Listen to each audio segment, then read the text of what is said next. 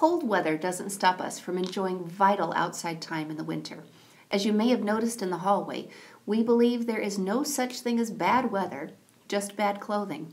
When we're prepared, we can enjoy outside play almost every day.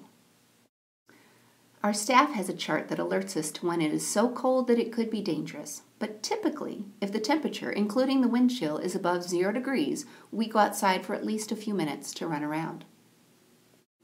The right clothing means whatever will keep you warm and dry. Here are a few things to keep in mind.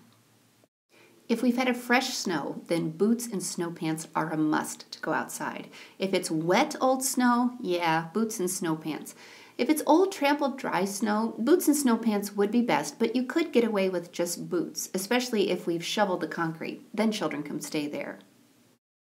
As you can imagine, with 20+ children getting ready at the same time, we see this as a wonderful opportunity to teach them how to get ready independently. There are a surprising number of steps to follow just to get ready to go outside. Additionally, there are steps to follow when we come inside.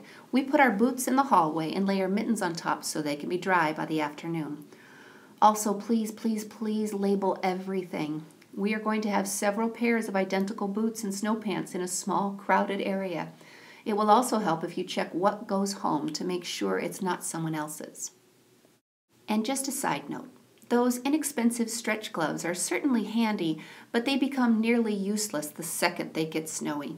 The heat of the children's hands melts the snow, and then they are wet and cold, not warm and dry. A labeled pair of actual snow gloves or mittens are so much warmer. Any other questions? Just ask. Thank you so much.